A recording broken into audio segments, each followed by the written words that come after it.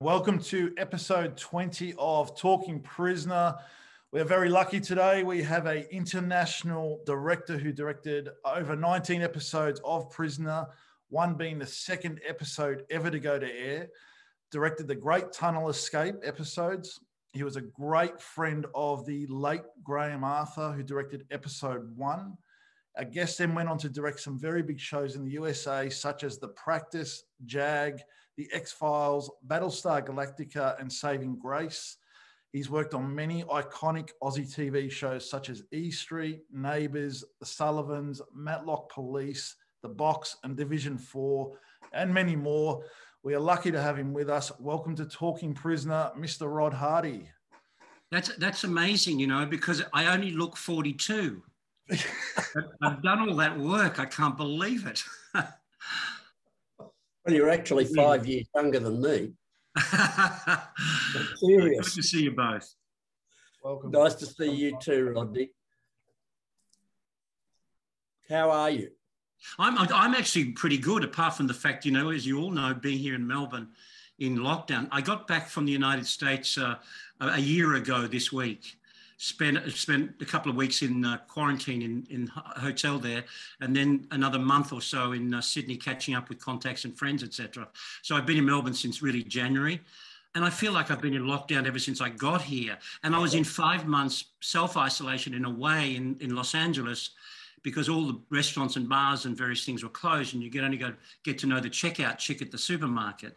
So I just feel like I've got used to myself a hell of a lot more. Oh, so you experienced COVID over in the USA? Well, I actually was here in Australia last year, flew back to home as it was then, early March, and that week COVID became the event. So everything slowly but surely started to close down. Wow. I might say it was the COVID situation and the politics of the country that made me make the decision to come back to my real home, which is Melbourne. And what's it like being in 2 weeks quarantine? What's that feeling like?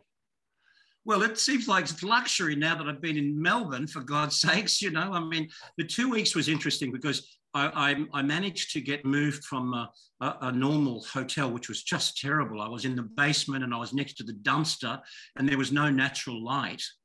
And I complained enough that I finally got moved to another hotel and an apartment that had a small balcony.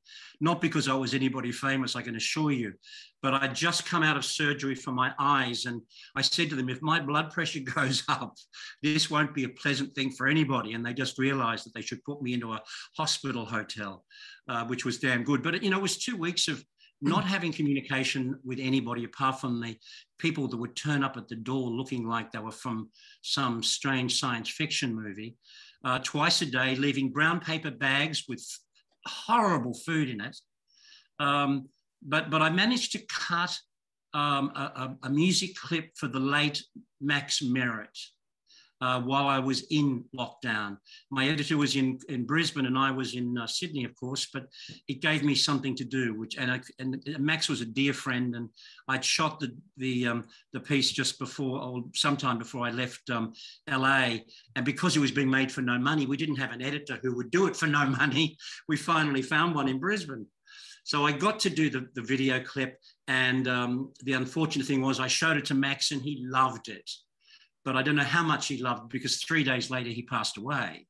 I try not to take responsibility because he was such a good friend, but I'm delighted that he got to see this clip of his last song. So it was a real honour. Wow, amazing. And where will that be? Are you going to put that up on YouTube or one? Oh, mate, it's on. I don't know where it is now. That it was handed back to the people. I think Chuggy from Australia here has seen it, and I think it's ended up on YouTube somewhere. It's a very simple clip, and it will show Max in his form. He toward the end, he was on dialysis, you know, 3-4 times a week, and so he was challenged and struggling. And during the actual shoot of the clip, there was lots of breaks while he had to sit down, but it shows. It's kind of a recollection of Max Merritt's life. And it is on YouTube, and I hope people like it if they get to see it. As I said, it's a very simple clip, but it's made with love by a lot of people. We'll check it out, and we'll put a link up at the end of the interview too. Terrific. Good.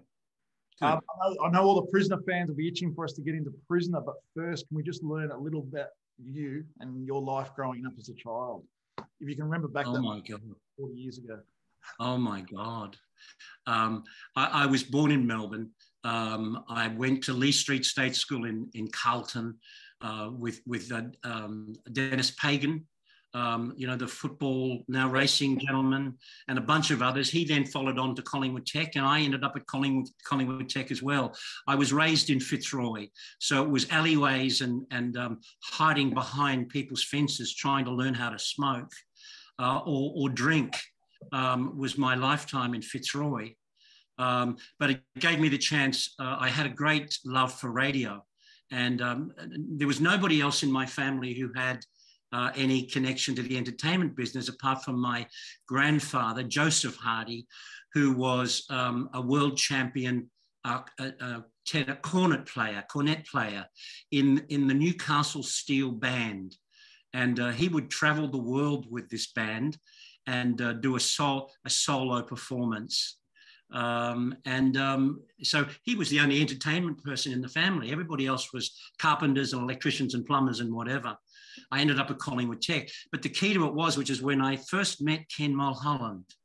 I was a very young person then, but I used to go to the Regent Theatre, which was across the road from where I lived in Fitzroy. It was a wonderful movie house, and I loved the experience of when the lights would come down and up with the screen would come these images, that I had a sense I wanted to be part of it, and I didn't know what that meant. Radio was in my head, but I just wanted to do something with the entertainment business. So after the theatre was closed down and Channel 7 bought it, the teletheatre appeared, and there I was as a young man at this stage at Collingwood Tech, probably 12, 13 years of age, not even that. I managed to go across there to watch rehearsals, and that gave me an interest in television itself. And I was able to watch all these guys. Ken, I don't know if you remembered, but John Haddy was there, I think in those days, wasn't he? Graham Arthur was there, Bob Gardner was there, and you were there. Yes. And if I remembered rightly, you were pulling cables. Yes, I was. There you go. So I would sit back and watch all these guys do their work. And my love from radio went then into television itself. But what I did was I took it into radio. I went, and after I left school, university was not for me for a whole bunch of reasons, but I went to the School of Life and ended up at 3AW as an office boy, and worked in the days when people like Norman Banks would wear suits and dinner suits on radio, doing the news and doing various shows. So it gave me a good understanding again of music and radio and etc. And then I went on to 3AK and the Good Guys, and enjoyed that experience of life, and then ended up at Crawford Productions. Wow. Yes, you did get a job at Crawford Productions. Just going back one step, Matt, I know it's your question, but tell us a little bit about your brother's 8mm camera. Oh, goodness. Yeah, fabulous. I mean, in a sense, that got my interest in film itself. I had no clue how to operate this camera, but I would steal it. And you used to wind them in those days. You'd wind them up. Because it wasn't really battery operated. But I would steal them and I'd go and do little short clips of silly things with my mates. We'd go to the beach and dig a hole, 2 holes, 10 feet apart, and somebody would get into the hole and stick their head out one end and somebody's feet would be at the other, and it'd look like somebody was like 20 feet long. I thought that was really clever stuff. But it just and then I realized the more the camera ran down, the faster people would move. So I would start to use that as an effect and do silly things. My mother was good enough to keep all those silly pieces. And my son has transferred some of them now to DVD, so at least we can hang on to them for a moment. They are very simple, very basic, but they gave me an understanding again of that flickering light that I used to see at the Regent Theatre. Tell us about Crawford Productions. Well, I went there and got a job as a, and I remember the first meeting with Bob Pascoe, who was the general manager, and they were doing concedial verdicts. Homicide was operating, Hunter was operating, and I had a meeting with him and another guy called Ken Dickinson. And Ken and I were both from radio days, and there were two jobs available. One was a sound recordist on the outside scenes, as they would call it, the film scenes. One was to be the sound recordist on that, and the other one was to be a music editor on Homicide and Hunter. And I looked at Ken, and then I realized that I had no clue, and plus it would be too bloody cold to be out there in wintertime on the location. So I said, I'll be the music editor, and I got the gig. So that's truly how I got the moment, and I loved it. Just being able to take music and create and add to the illusion of drama, you know, whether it be a scene of romance or a scene of murder and angst. And edit music and listen to it and find how you could splice it. We used to record it onto 1/4-inch tape, mark it with a little white pencil and then move it around to hear the trombone when it started. So we could cut that to the drum beat that was probably 2 minutes before. So it was editing and getting used to what drama is about. And and they were great, but it got me to understand about people in this business, their family in a long, and we see some of them often, and we don't see a lot of them for a long time. But when you do, there's a lot of stuff that comes back. Yeah. So it's been terrific. So at Crawford's, I was a music editor, and then I went through the stepping stones to being a director, and that all happened. I became a director by the time I turned 21. I decided to get married at that time too, which is a wonderful thing to do. But being a director and being married and all those things became an interesting crisis of life. But I learned more about myself and managed to see what the television industry was and what filmmaking was about. And I worked with some really good people. I enjoyed a lot. Going back to Crawford's for a minute, what was Hector like? The boss was a treat. They were a fascinating family. I mean, they were a dynasty without question. And they had produced the first drama television in Australia. And things like Concedial Verdict and all of those things, they came out of radio plays and radio productions. D24 was the radio production that made Concedial Verdict, if I remember rightly, which led us on to Homicide and everything else. So this family of, led by Hector and Dorothy, they kind of took you into the family again. Although you had to go and wash Hector's car and pick up his chickens and then deliver Dorothy's whatever she may require of her laundry, we did a bit of everything for the family. And yet you got a chance to drop into the studios and watch people working. And that just made me more determined to keep going in this sort of environment. Wow. But he was a great guy, and I have fond memories of him and Ian Crawford. And although there was challenging times with dear Ian, and he knows it, but they were great times because you were put right on the line and given an opportunity that a lot of people wouldn't have had. I didn't do film school. I did Crawford School. I learnt the craft from other people with more experience than me, and I saw the pains and the disasters, and I saw the lives fall apart after a screening of the first cut. And I started to learn that this is an emotional ride we're on. So I enjoyed my time at Crawford's a lot. Wow, fascinating. I'm surprised there's been a movie made about the Crawfords. You know, we talked about doing a TV, one of those things that they used to do. You know, they've done the Packers and all those things. It never quite came off, but they're a colourful family. I think it's probably a thing of the past now that the majority of audiences don't even know what Homicide is, which is a real shame because it is a part of Australia's television history. Definitely. But no, there's some good things and good stories of Crawford's. That's another conversation. Part 2. You're involved as a unit director, assistant director, and a director on a number of well-regarded productions such as Division 4, Matlock Police, The Sullivans, Chopper Squad, Skyways, Young Ramsey, and Cop Shop. Also The Box in 1974. how did you get the job as director on the box, and what were your thoughts of the box?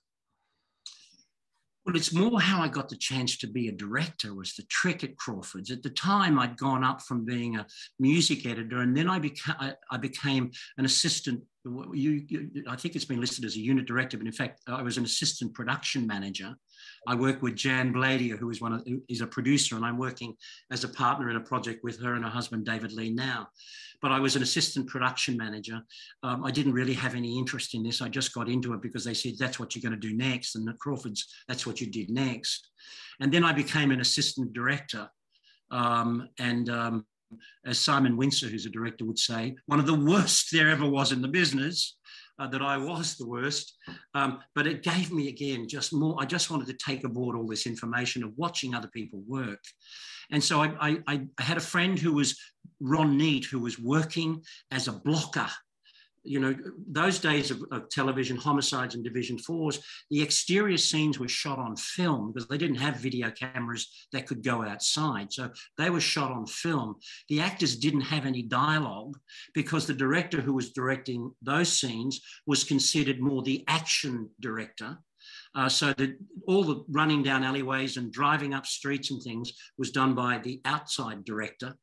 And then there was a studio director, which took on 3 people. It was the blocker, who was a job that I finally took over, and you would block the scenes of the actors, tell them where you'd hear the rehearsal of the running of the lines, and you'd worked out where they would stand, and then you had to work out what cameras would cover them because you had 4 across the open set. So it was really like a jigsaw puzzle of putting things together. Ken will tell you that one of my specialties would be, I'd put down camera 2, follow. I didn't want to write down the whole, start on the apple, pan to the window, come back. I would just, but I'd know in my head what we could achieve. And I also had great confidence in these guys. Honestly, the guys at both 7, 9 and 10 in particular, Channel O, they were just, some were really talented. And there were those big bloody cameras, you know, on pedestals that they would zoom and push around like nobody's business. So, but I got the job of directing because a buddy of mine, Ron Neat, didn't want to do it. He didn't know how to talk to the actors. And I was integration director. I was editing the tape at the various channels and adding music in over the scenes that had studio from the interior. And I would, and he just said, well, can we swap jobs? And we didn't ask anybody. We just did it one day. I turned up at the rehearsal room and nobody sort of paid any attention. I just started to do it. So I became a director that way, which was, that was my blocking experience. And then from being a blocker, you got the chance to be a director because there was a vision switcher in the studio who would flick the cameras from one to the other that you've written in the script. There was a dialogue coach who was called the producer, who would do all the performance work with the actors. So I sat between 2 very talented people, Ted Gregory and Ian Crawford as the vision switcher directors, and then various people like Brian Crossley and Mari Trevor and wonderful people who had been actors who knew how to converse with actors. And so I learned for 2 years I had that job. I learned that whole process of communication. And then I got the chance to be a director on my own, and it scared the living daylights out of me. There are a couple of names that come to mind, Sonia Borg and John Jacobs. JJ. Oh yeah, Johnny Jacobs, and yeah, exactly. No, there was a whole range of good, solid people who had come either from the theatre, from the writing world, or whatever, who just came together to make this one piece of television, whatever the show was. And my first directing was in fact on Division 4 at Channel 9. But yeah, Johnny Jacobs, another great guy. And look, none of these people now that are still alive, we're still friends and we catch up occasionally too. So it's fun. It's fun. George Malaby comes from my remembrances from Homicide, but also appeared in The Box and later on Prisoner. Lois Ramsey and Judy Nunn also on Prisoner. What are your memories of them? I felt like they were aunties and uncles. I worked with them on so many different shows, and there they were again on something else, like Paul Cronin. Paul Cronin and I did Sullivan's, because I did the second episode of Sullivan's, and then we did Solo 1 together, and we were friends until his passing.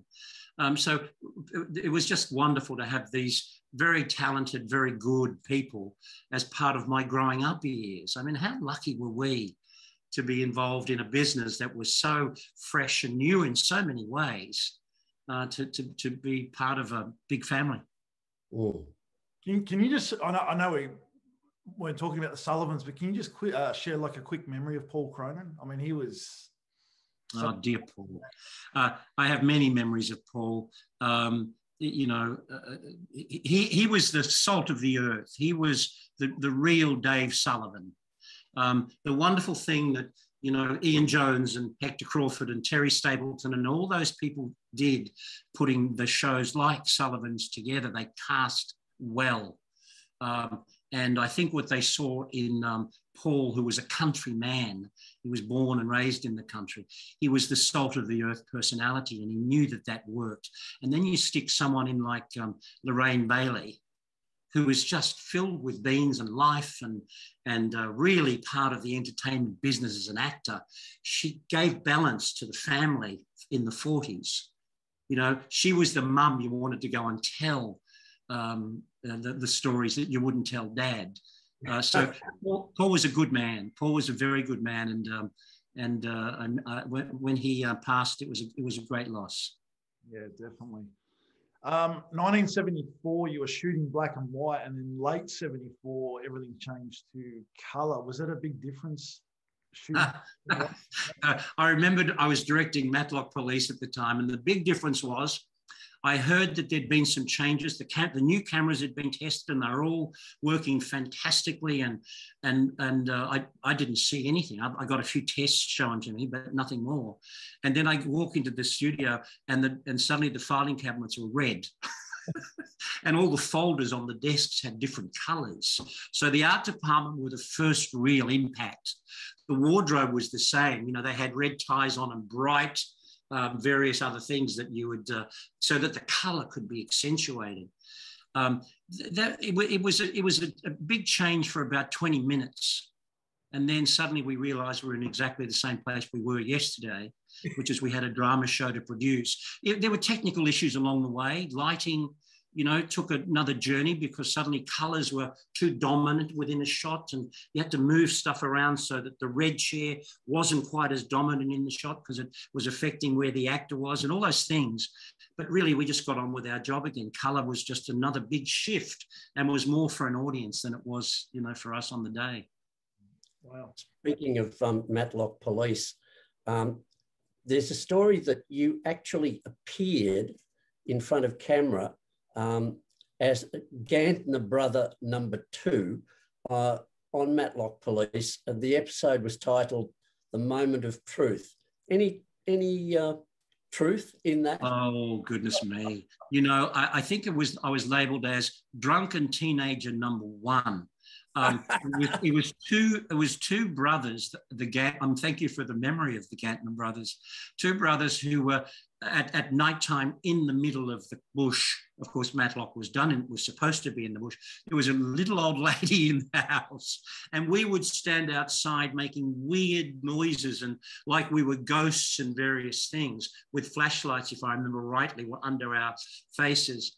It was my first acting job, and Marek Konevsky, his name was a director who'd been brought over from England. Crawford's at one stage decided that the people in England were much better at directing than we, the people in Melbourne, were. So they brought over 3 of them, and there were some interesting stories about those people too. But there was some talent. There was some madness, but there was some talent. Marek Konevsky went on to be a very, very talented director and did several wonderful films back home in England. But he insisted that I play the role. And I didn't want to do it, but I eventually did it. And I didn't find I got the buzz from it. You know, it didn't suddenly turn me into another part of the career, but I did it, and it's on film, and my kids love pulling it out every now and then and having a laugh at me. It's not a big performance, and I'm lucky that I even get a credit, I think. that leads me into my second acting and my only other acting career was on a miniseries called Buffalo Girls with Angelica Houston. And I ended up at the very last day, we're shooting in Bath in England. And CBS executives were all over the place because this was a really huge production and it was going through the roof because they had decided that for an $18 million budget they had initially done, that it would be done for $10 million, but they wouldn't change anything in the script. So they just proceeded along the journey. So it was a bit of a challenging ride, but we did it and we shot it in 2 countries and in Santa Fe and everything else. But I remembered on the last day of the shoot and I'm going, thank God this is finished.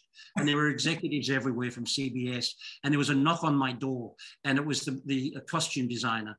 And he said, this is your outfit. And I said, what outfit? And it was one of those sort of looks like Sherlock Holmes, the cape and the hat and whatever. It was for the detective that had arrested Calamity Jane, played by Angelica Houston, and he was going to lock her up in a cell. That's all the scene was. And I'd cast somebody, but Angelica Houston had decided I had to play the role. Oh, wow. And I said, no, I wouldn't do it. And then I was told she won't come out of her trailer until you put on the costume. That was so you. I did. That was you. You remember that, Rob? That was me. Oh, did you? Yes. Anyway, so I did it. And there were probably 3 or 4 lines in it. I'll be putting this one in number 9, I said to the jail keeper. How simple is that line? I couldn't, I thought I'd better do it in Irish. I sounded like I was an Arab. And it was just terribly embarrassing, but I did it, and Angelica thanked me for it. And then on the day of the actual ADR, when they had to change my voice because the accent was just terrible on the lines, I had done all the directing of the actors, and I didn't realize they were all staying behind to see how I would redo these lines. An actor called Gabriel Byrne, who was an Irishman, was there. Angelica Houston was there. Melanie Griffith was there. And they all sat waiting for me to open my mouth. I was so embarrassed. And I made a decision at that time. I'll leave it to the talented people. I've never acted since, and I have no need to ever want to do it again. Wow, what a story. Matt, your next question was about music editing, but we've covered that one. So I'll move on to, you've been an assistant producer, a co-executive producer, an executive producer on programs both in Australia and the US. Can you tell us what those terms involve? Hard work and a different person who's going to stab you in the front. It's just... I've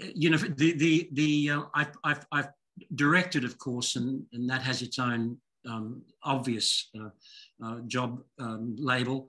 And then I produced a miniseries of Crawford's called My Brother Tom, that had that wonderful Scottish actor Gordon Jackson, who was in Upstairs Downstairs, if anybody old enough can remember, and that other fabulous actor called Keith Michelle, who was a wonderful singer but a wonderful actor, an Australian who ended up living in England. I produced it. Pino Armenta, who's a wonderful director as well, he directed it. So that was my first job to get it as a producer. There was no nepotism involved, but it was always talked about. My wife at the time was Valerie Hardy, who was an executive producer at the 10 network. And she would never, every time a job came up for a director and my name was put in the mix, she didn't want nepotism to be part of it. So I was pushed to one side and I used to get so annoyed about it. So one day Hector had the thought that I reckon Rod would be a really good producer. We're doing this miniseries. So he went to Valerie and the network and they said yes. So I got the job. Maybe it was nepotism, but I got the job as a producer. I was so pleased to do it because it gave me another understanding about dealing with problems of the day. I much prefer directing. I do like to get my hands dirty. Sitting back and watching other people get their hands dirty is really challenging for me. But executive, so a producer is there to be able to, in television, support the director. in every way he can. If there's a problem with an actor because of various things, the director can talk to the producer about it, and the producer will go along and try and solve the problem. You know, if there's other issues going on with the production, whether it be with the wardrobe department or art department or whatever, the producer could come on board and help solve the problem. His job really is to be a backup to the director.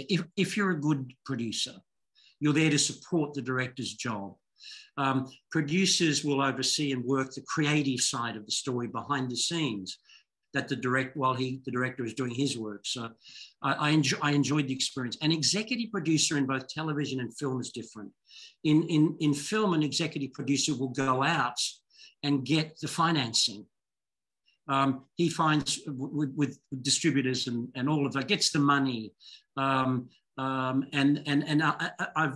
not really a person that would be really that good at financial going and getting of money, but I found that I was able to talk creatively with people with money and enthuse them enough to say that they wanted to put their money into projects. And then I got the title. A co-executive producer just means there's two of you. There's another bloke over here. So, you know, there's many different types of personalities. I think the best, whether you're an executive producer or a co-producer or a producer or whatever, support the director. Although a lot of people don't like to do that, but the director's the man on the land at the time, in the morning at 4 a.m. and at the end of the day at 1 a.m. Whatever you can do to help his job. And some directors take advantage of that. I'd prefer not to think I did, but I may have a couple of times. But I think that's really, producers are there to help the journey along. Yeah, wow. So did you miss out on some shows because of your wife? Oh, I'm not going to say it now, but yeah, I did. Look, you know, at the end of the day, Valerie was a very good executive at the 10 Network in drama. She was clever enough to see Neighbours when Seven had cancelled it. Oh. She saw that it had potential and then took it to the executives, her bosses at the network, and convinced them that they should pick up the show. And the rest then is history. She then, in collaboration with Kennedy Miller, made all those wonderful TV movies that Kennedy Miller made, that Nicole Kidman was made famous through, and everything else. So Valerie was very talented, and then ended up going after the Americans took over the network and she got fired. We went to the United States because I always wanted to do that. Eventually, Valerie came back and headed the South Australian Film Corporation and put them through another journey of things. She's a very talented and a dear friend. And so I got jobs and I didn't get jobs, but at the end of the day, you've got to stand up. If you don't have the goods, you'll be found out eventually. You know, that's what it's all about. Australia has to thank your wife for bringing Neighbours to 10. I mean, she did indeed, and I don't think anybody would dispute that. I mean, she followed it through many seasons, many years of it. I remembered I always would come in after a long hard day shoot somewhere, and I'd hear the Neighbours theme in the background. I think, oh, I'm not going to go into the living room now. There'll be another episode running. I've got to go, oh no. Yeah, no, that's true. Wow. It's only been going for 5 or 6 decades. Isn't that extraordinary? Wouldn't it be good if she had been like in the United States, getting paid money for the whole thing? Oh. But yeah, no, listen, it's an amazing thing that show is still running, and I believe they're doing a sort of a rebirth of it as we speak, which will be interesting to see what you can do with something that's been around for that long. Are they doing a rebirth, are they? I believe a recreation of the show, whether it be the sets or the cast or the whatever. That's the story I've heard. Hey, listen, it's the gossip machine, so who knows? Breaking news here. This is great. There you go. Speaking of Neighbours, now let's get to Prisoner, which was an amazing show. How did you become involved with Prisoner? You know, I can't even remember that. I'd done some work at Grundy's, Glenview High and Richmond Hill and things like that. And there was a wonderful, and I'd met already a wonderful writing couple, Ian Bradley and Annie Lucas, Annie Bradley, and Ian was going to be the producer on the show. And I liked Ian. I mean, he was a funny little rogue in many ways, a little Tom with an accent, and almost like he had a boxer's nose. And I think that's how he lived life and produced his work. He was a real fighter, and I liked that spirit of his. And I don't know how but they asked me to do it, and just wonderfully so. My dear friend Graham Arthur, who we lived together in Sydney in an apartment because we were doing various things, and we're coming from Melbourne, so we got an apartment and shared it and whatever. So we were really close friends, and Graham was directing the first episode. So it sort of was a nice feeling of getting back in with him. And then, of course, it was being done at Channel 10, and then all the guys like Ken and Ray Lindsay and Bob Campbell and I could, they're all, the names are dropping out of my head, like Jeff Biggs, and there's many, and to all the ones I've forgotten, and I'm not saying I've forgotten you, I just don't remember as well these days the names, but there were many of them, and it just felt like we were getting the gang back to the gang, because we weren't family anymore. We'd all gone off in our different directions, done our various things, and now people were slowly being brought back into the gang. And that was always an interesting challenge, because certain members of the gang would be a bit feistier. They'd push you a little bit harder. Wouldn't they, Ken? Wouldn't they, Ken? But it was still a gang. It was a good rough old gang. So I got Prisoner, and that I never forget. This is a terrible thing to say, and I know all those fans are out there, but I have to be honest. When I walked onto the set and I saw all those false bricks, I thought, oh my God, how are we going to make this real? And much to Ian Bradley and Reg Watson's thing, they had a sense. They knew a world they were trying to create. It had to be not real like what are some of those prison shows that we used to see out of England and whatever, but not dark. And it had to have a slight fantasy about it, with the old sliding bars and all of those things. So they knew that. I didn't see it at the beginning. And of course, you watch it now and you know why the laundry looked the way it did. And it wasn't greasy and filled with steam and whatever. It just had that sense of theatre. So it was a fun time. And those women were just, oh my God, some of them were handfuls. And the mood would change by the day. You'd see in the morning. It was an interesting time. The first 15 minutes before you started work, you'd go to the tunnel to see where the mood was for the day. And they'd either be collectively and joyful, we're all going to do this, it's going to be a great day, or they'd be very mean and ready to go, depending on what scenes they were going to do during the day too, I would imagine. By the way, that's just the crew I'm talking about. Now the cast. The crew were the same. You'd find out who had that late night the night before, who was a little grumpy about something, and you could hear the little side arguments going on. But I heard that set fell over because he didn't do this, and all of this stuff was going. It was wonderful, but it was television, fantastic. Ian Bradley, we spoke with in great detail. It was great. But what was Reg Watson like?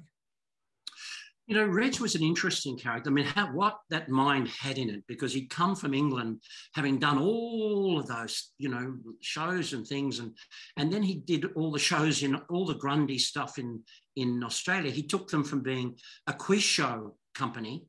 Reg had started it off coming from sporting and all of that stuff, and they were doing quiz shows and various things. And then Reg guided them into drama, and every show that they did, Reg was the one that conceived the production. So, and as a person, he was he was an unassuming, he wasn't a grandstander of any sort. And if you really wanted to sit down and have a talk to him about a detail thing, he would be there loving it all. But also, I tell you, he used to hand it off to the various producers that took on the show. And he allowed Ian Bradley to put his stamp on that production. And I think that was important too, because you can't have two people and one's up in Sydney all the time. And I'm sure Ian had difficulties with Grundy's in that sense anyway, but he didn't show us that. Ian made the production, and I think it shows overall. Yeah, it does. let's go back in time to a certain time in Carlton where you were having a celebration for Graham Arthur. This memory involves a black cat and a bottle of Glenfiddich. What are your memories? I can remember the bottle of Glenfiddich. I can't remember the cat. You know what? That's all starting to reveal itself around me. Did I get the cat or did you? I got the cat from you. Because the cat belonged to the house. Yes. And I think it was Graham's engagement party. And I do recall you making a speech. And at the very end, you said, "You're getting engaged, Graham. That's amazing, Grace." That was your punchline. Boom, boom. Boom, boom. The cat was a black cat who you said, "Look, I don't want this cat. He's hanging around the house and, you know, does anybody want him?" And Maria, my wife, happened to spot a bottle of Glenfiddich in your cupboard.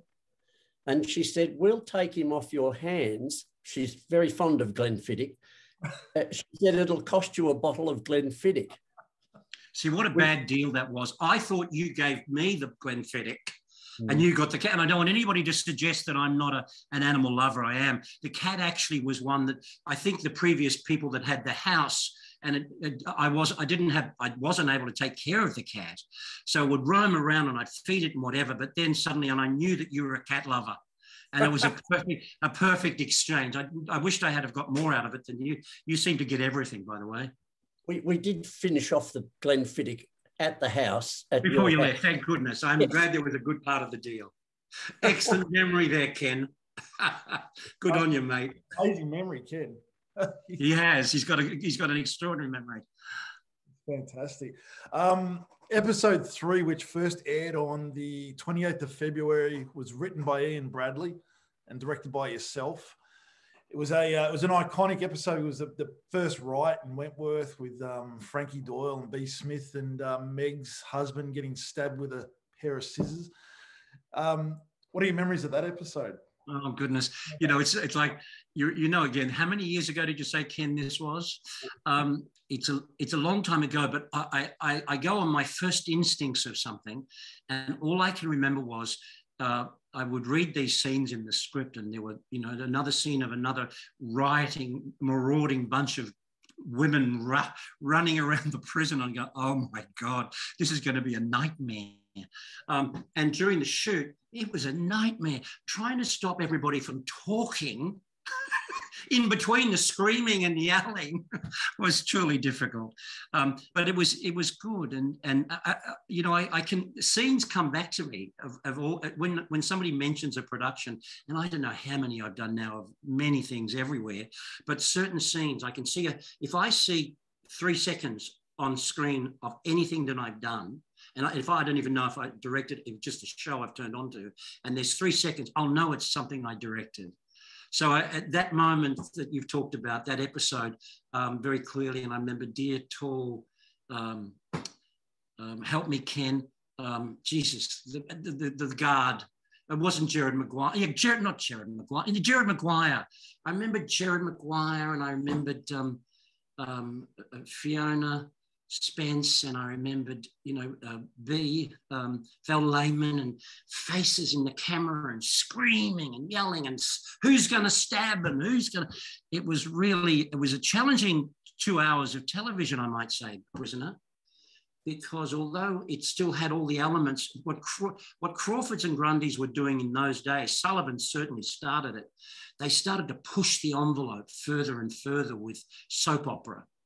You know, the Americans are still doing the daytime television that has the same pace and the looks and here in Australia, I think Home and Away as a look is a really good looking show. They push the envelope to get something better than normal. So when we started Prisoner, it was not a simple show to do. The sets weren't just simple sets. And there were more people in scenes. And the more people you put into a scene, the more coverage you've got to do, which takes longer to do. And so, you know, it was an interesting challenge. But we did it. We did it. Ian also said it was at that stage Reg Watson wanted off the show because it was depressing him. I heard that story too. I mean, look, by the way, it was a very bleak. There weren't a lot of laughs in Prisoner, you know, but the only laugh I had was when I remembered the first time I saw the cell windows stuck on the side of the wall outside Channel 10. And I looked up and I went, "Are you serious?" What are you saying? That they did fix them, I might say. But the first time I saw them, they just sort of almost like taped these thin bars to the outside of the Channel 10 studio. I laughed then. But it was, the laughs were behind the camera a lot of the time, with the camaraderie of both cast and crew, without question. And so many of them are no longer with us. You know, Sheila Florence and Lois Ramsey and there's others that just aren't there anymore, and that's a real shame. But there were good fond memories of shooting as well as after parties and things we would have. Didn't we have a lot of fun there, Ken? At various times after the show had finished, we did. We ask everyone this, but what's a memory of Sheila that you have?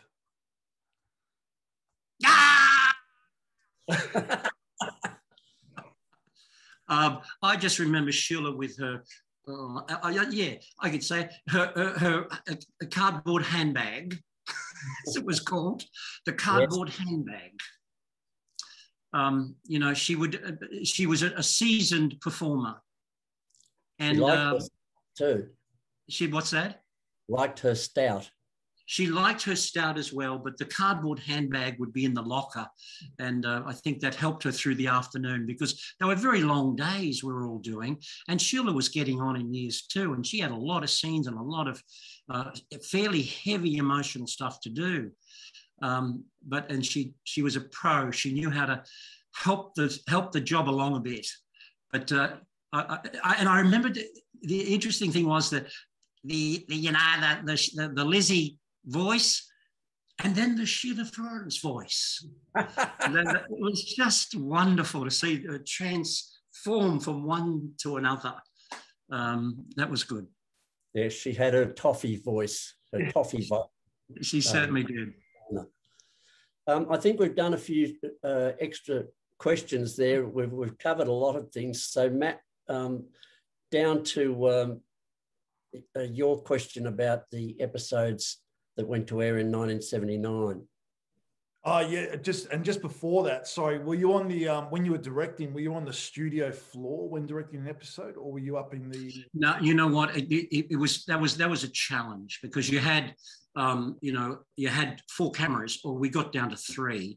That was much easier.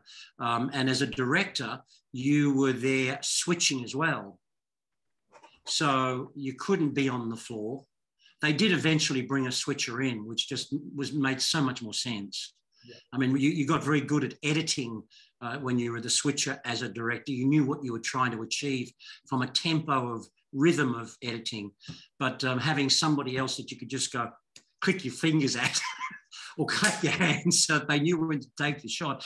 The difficult bit was you would be on the floor during the rehearsal days, and you would work with the actors. You know, you would talk about the scene, you would block them. The blocker would come in and mark the tape on the floor where they would go to, and you'd write it down in your script, if you were clever, about where people would move and when they would move.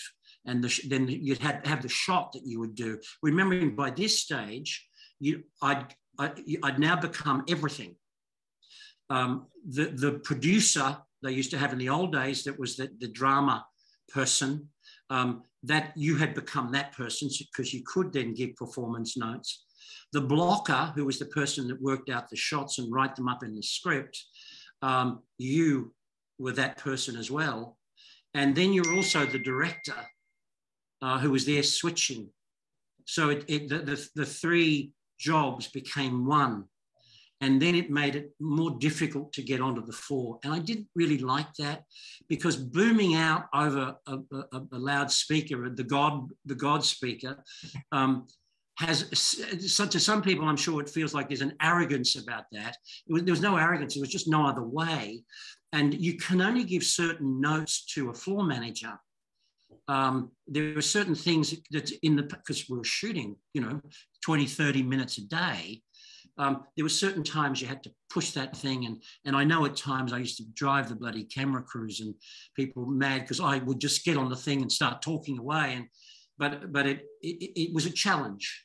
And I think it's better now. I think and I haven't done a show like Prisoner for so long, but I believe that they're now on the floor working with only 1 or 2 cameras, and that must be a challenge in itself too, how they get it all done. And now they're doing 6 episodes of Neighbours. I don't know how they do it, truly.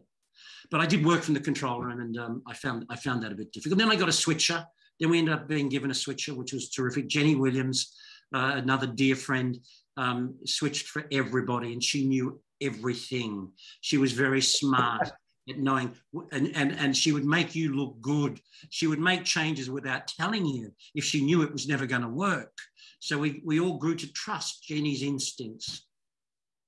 So, so it's been an evolution of television making over the period since I started at Crawford's and right up to now, which I find quite fascinating and interesting. And I hope some historian is documenting it all, because it could disappear, because the days of the homicides and things and how they were done is just so changed now. Definitely. My next question was, and a lot of fans also want to know the answer to this question, is you've directed a few episodes in 1979 of Prisoner, then came back in 1980, and then came back in 1981 to direct more. Is there a reason why there's gaps between directors coming on? Do you remember coming on Prisoner? It was because I was going off to Sydney, okay, and doing chopper squads and Glenview Highs and Richmond Hill and all those other things, and so you ended up being becoming by city. Melbourne, Sydney, backwards and forwards. You ended up living in hotels and apartments. In Melbourne, it was the Shadow Commodore on Latrobe Street on Lonsdale Street in Melbourne, or the old Melbourne Hotel. And then in Sydney, which is why Graham Arthur and I ended up getting an apartment together. So you'd have some home living to be done. You'd go off to do other jobs. We used to just stick with one company. Directors would stay with Crawford's right forever. And then Grundy's started, and then they would some would go to Grundy's and stay with Grundy's. And then we started to cross over, and that's where it finished. Fantastic. Did you actually have any favourite episodes of Prisoner that you directed? Oh, goodness me. It's just hard remembering them all, because there were so many of them. I have memories of moments of scenes. Amanda Muggleton, who I truly enjoyed working with. Elspeth Ballantyne. It's more about the people, and I have memories of the scenes that they were involved in. So from Val Lehman to Doreen to, I'm trying to think of all the character names now. They all brought something, and there was a special episode or a special scene that because I enjoyed working with actors. I mean, it wasn't just how many shots can you get in. I wanted to tell a story. I wanted to be a storyteller.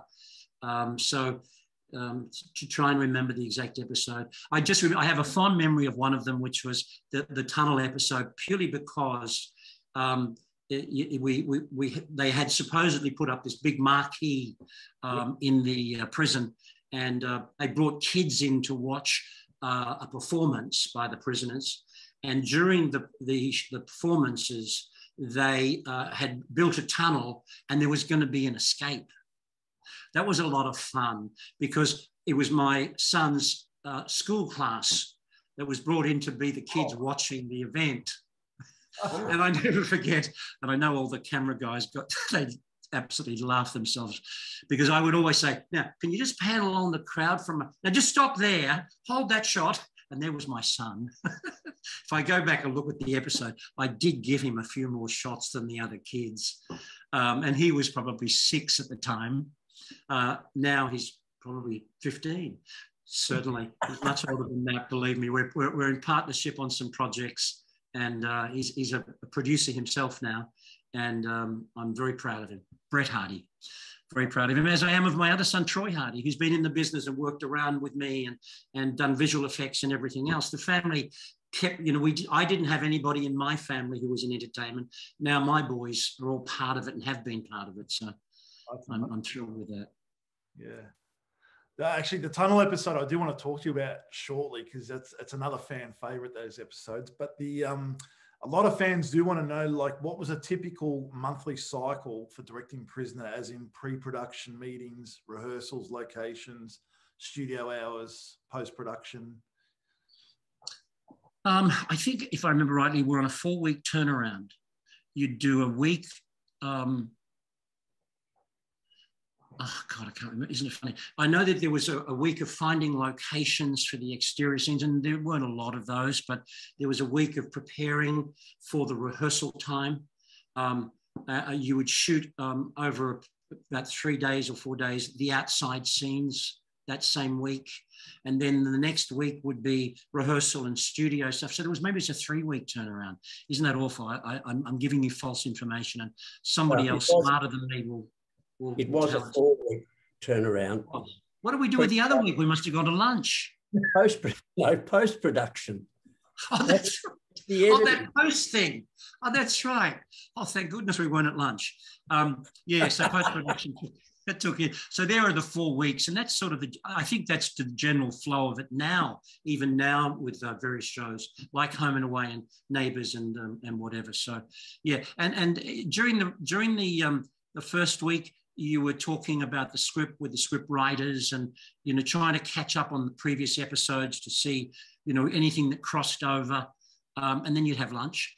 And then the second week, you'd prepare and do your OB, your outside sequences.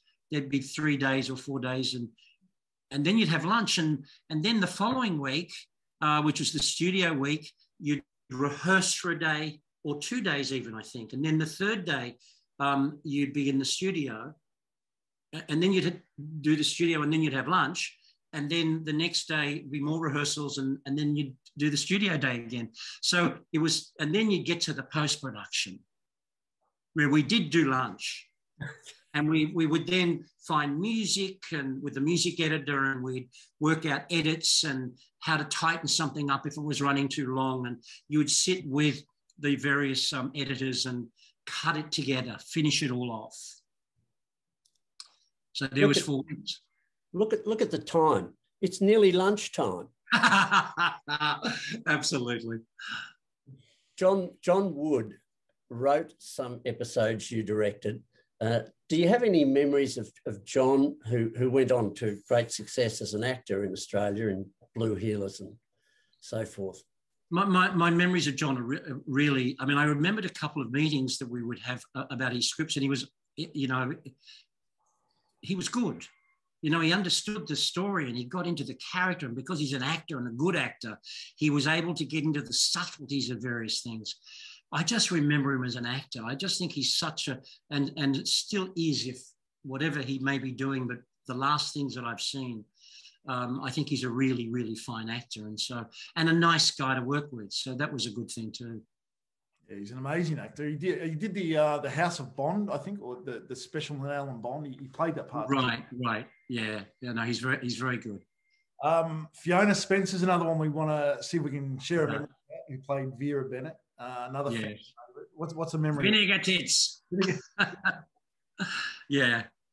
Fiona was she's an interesting personality. She was appeared at times, as she is in that role, very serious, and you didn't want to go the wrong way around Fiona. But at the same time, she just loved life. there'd be a good laugh. I never forget her laugh. And so working with Fiona, and she still is a dear friend, as some of the others that are still with us.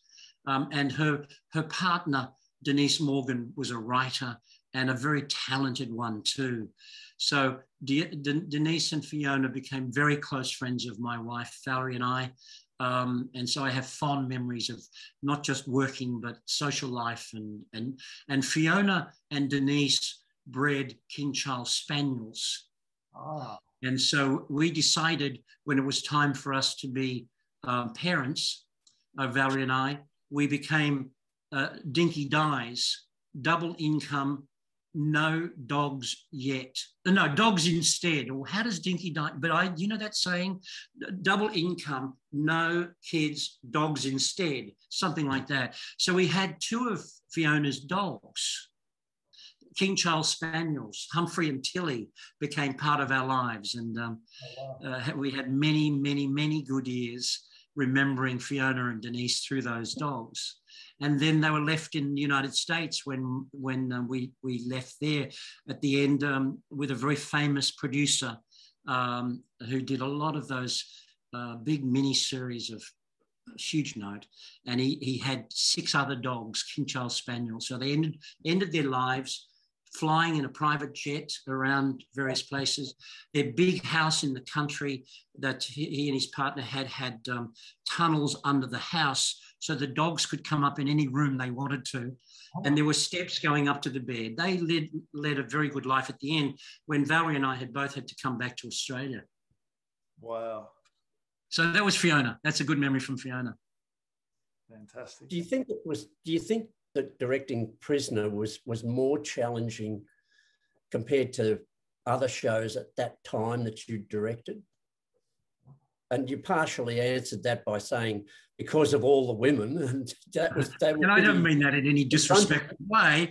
I'm no fool, but there were personality shifts during the month. There would be people who would be happy, and then suddenly they weren't so happy. And that's what it did for me was I learned again about, and I'm still learning, Ken, still finding every day something to pick up and take with me.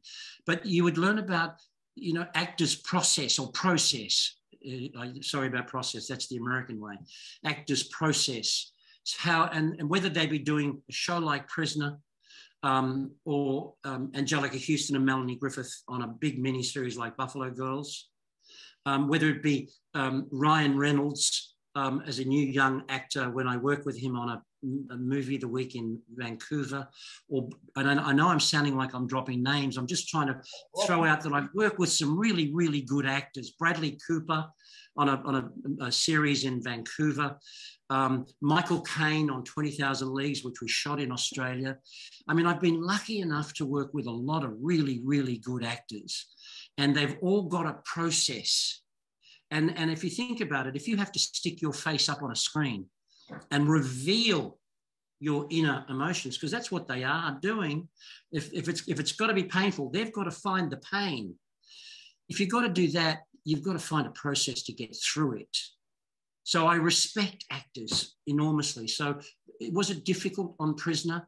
It had its difficulties. I mean, I was starting to get to the stage where I'd shot so many episodes of soap operas that you had to truly think on your feet so much.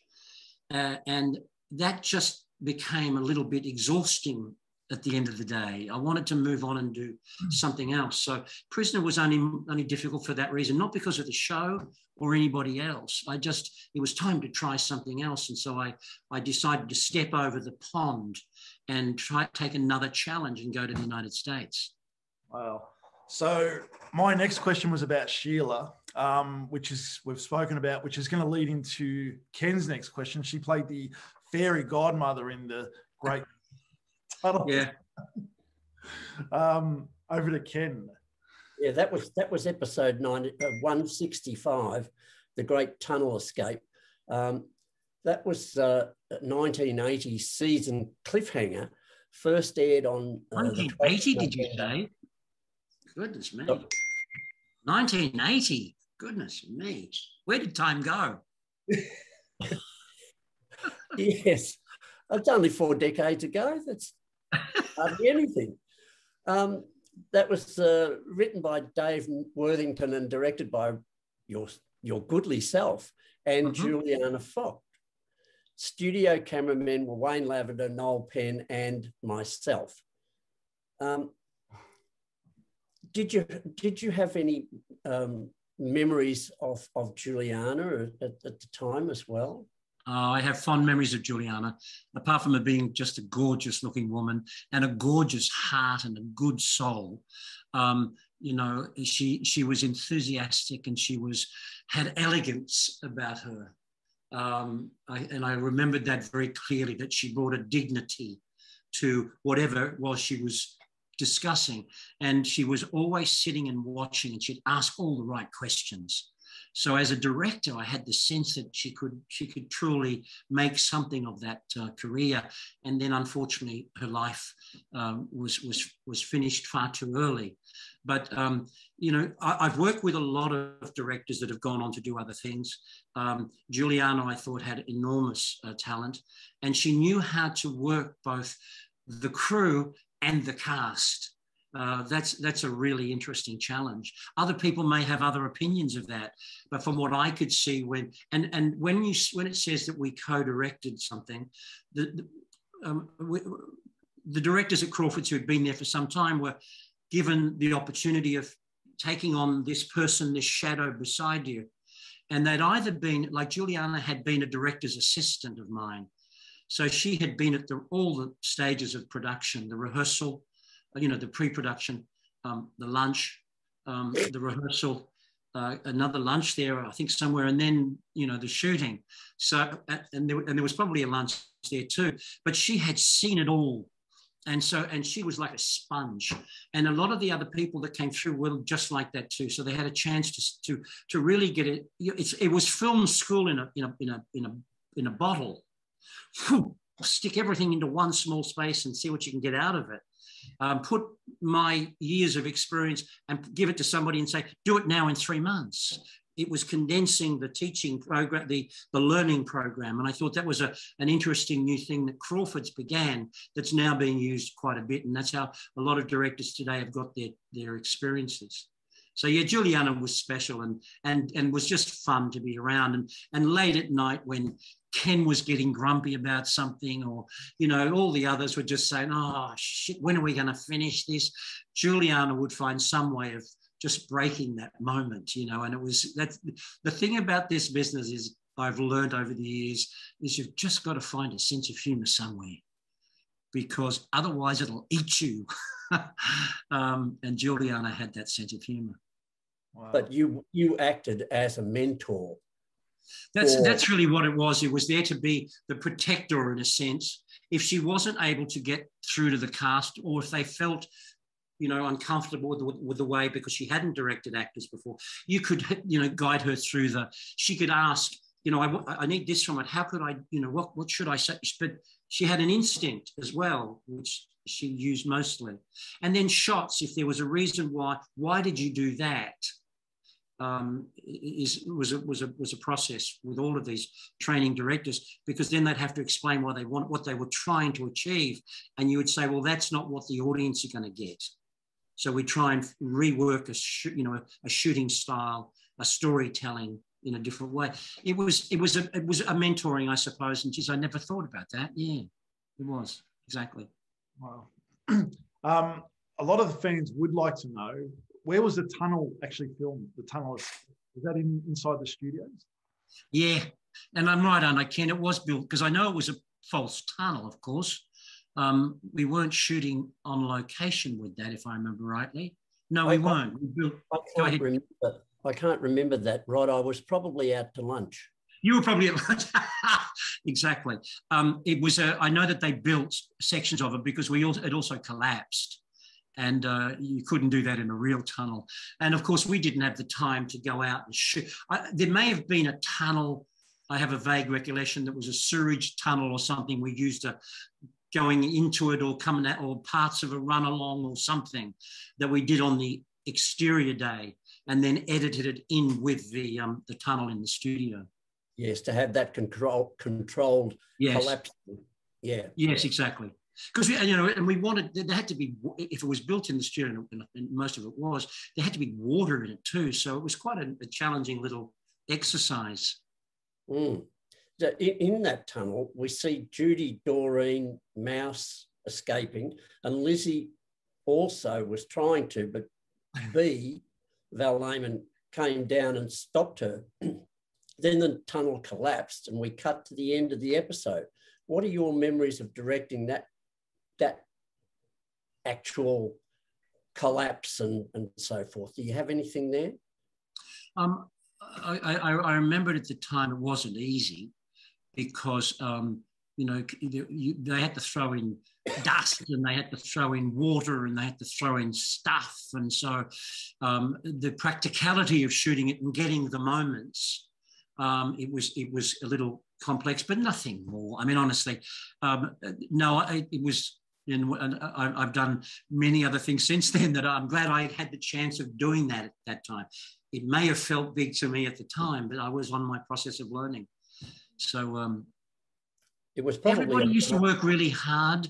The crews that would come in, and not just you camera guys, but everybody else, the special effects guys and all of that would come in to help out to make things work. Everybody wanted, particularly if there was something different, they wanted to do something special. So it was such fun, wasn't it? It was kind of like, I get paid to do this. And then I'd suddenly realize after 15 hours of work, now I realize why I get paid for this. It's bloody long hours. And why am I only getting £10 or $25 a week to do this? It was interesting. At the time that you were directing, Wynne Roberts was on the show, who played Stuart Gillespie, who was sent from the department to fix Wentworth, and he sadly passed away recently. Do you have a memory about him, working with him? He was a delightful man. I didn't know he'd passed away, to be perfectly honest with you. And I'm really sorry. I haven't seen him for many years.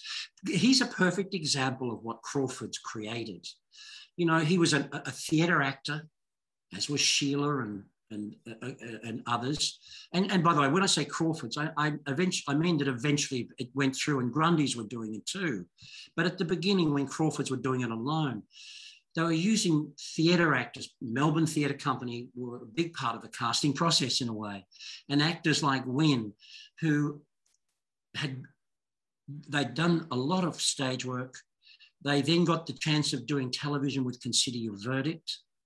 And then they would do, and D24, the radio stuff, and then all these radio plays that Dorothy Crawford used to direct.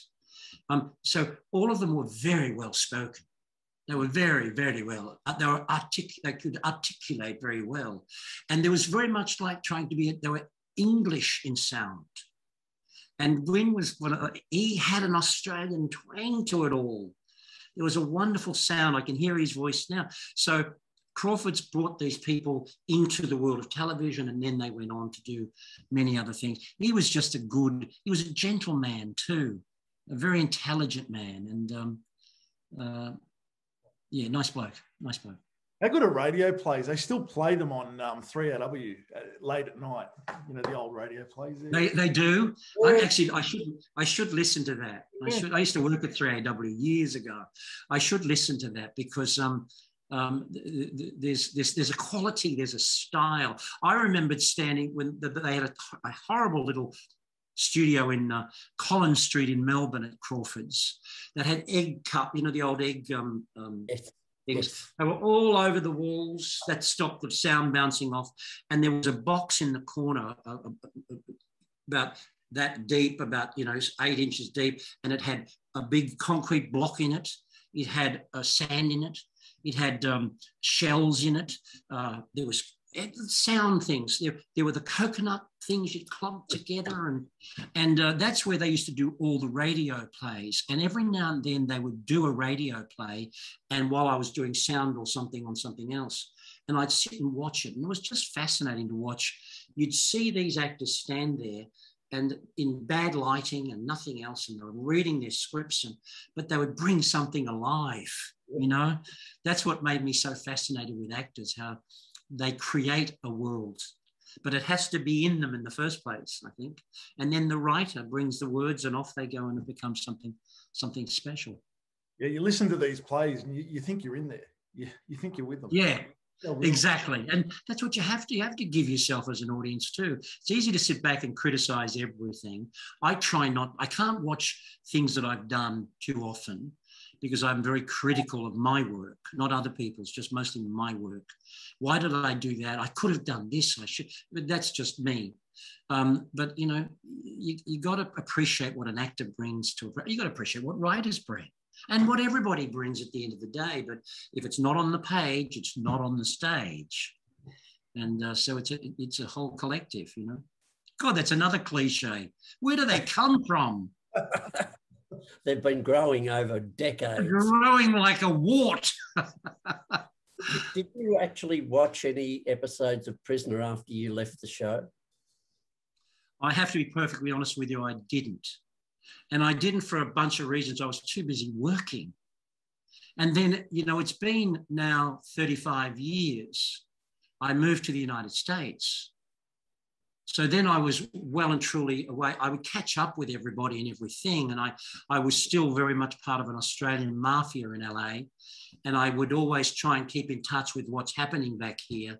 But I couldn't get episodes of Prisoner, or I couldn't get episodes of Neighbours or any of the other things that I'd done. And the internet was just starting, so you couldn't click on something to go and see an episode. Isn't it fantastic today that we have the ability that any question you want to ask, if it's not Siri, it's Alexa or it's Dr. Google. And then you can watch anything you want to watch by YouTube. So it's a far different world, and how wonderful that part of it is. Mm. Speaking of watching things, have you, and this will be a fan question, but have you watched the new Wentworth, the remake of Prisoner? I haven't. I like it. You like it? It's different. It's not, to me, it's not a remake of Prisoner. I think it's a female prison told with a different perspective. Just not taking away from that question, but in between Prisoner and before I went to the States, they got me to direct a pilot of Punishment, which I did in Sydney, and it was being made for KTLA in Los Angeles, and then was really made to be played around the United States because Prisoner cellblockh H had become quite successful. And so I did the pilot of that. So there was another, that wasn't a male version of Prisoner, as people would always call it. I think it's just a bit of a cop-out to just use the something before to say that's what it is now.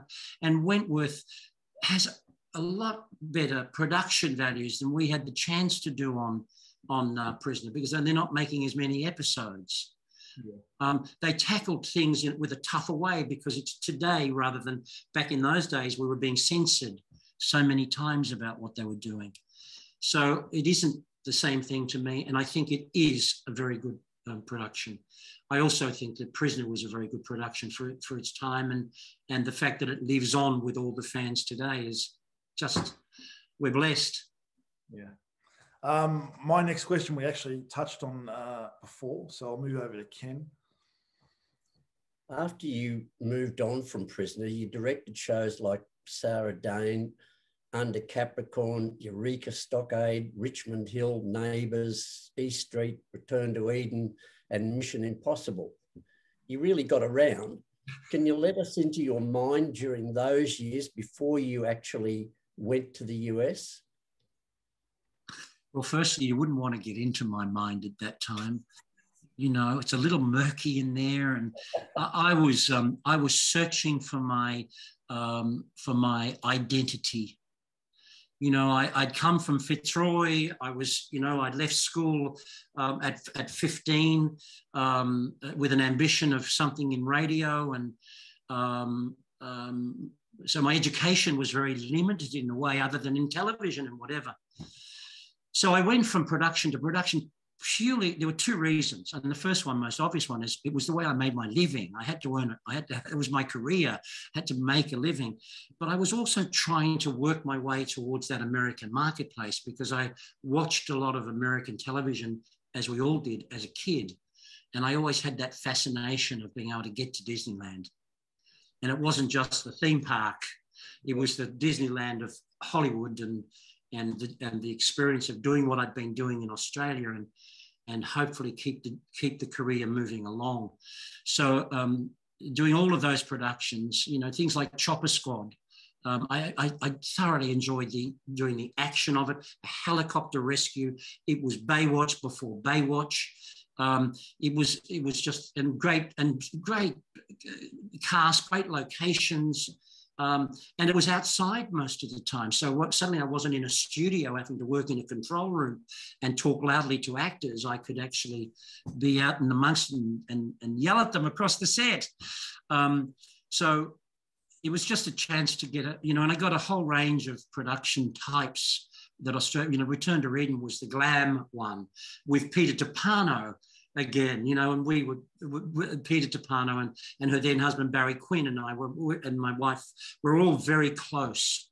So working with Peter was always a treat, and she's still a friend, and I'm very, very fond of Peter. So yeah, that was just to get an experience. It sounds like all I do in life is get experience, but I truly do. I've learned so much along the journey, and I hope there's a hell of a lot more to come. I just want to bring up two shows that Ken just mentioned, E Street and Richmond Hill, which had a lot of cast members from Prisoner on. Yeah. A lot of fans of Prisoner love those two shows. Can you just give us a quick... E Street, you directed a lot of episodes of. I know that. I did the first episode of what one would call the pilot episode of E Street. And then Simon Baker was in it, and then I worked with him in the States on The Mentalist. So there's been crossovers along the journey, but I became a producer on E Street as well at some period of time. It was not what I really wanted to do, but I was coerced into it. It was a really interesting show, and I love the locations of Balmain.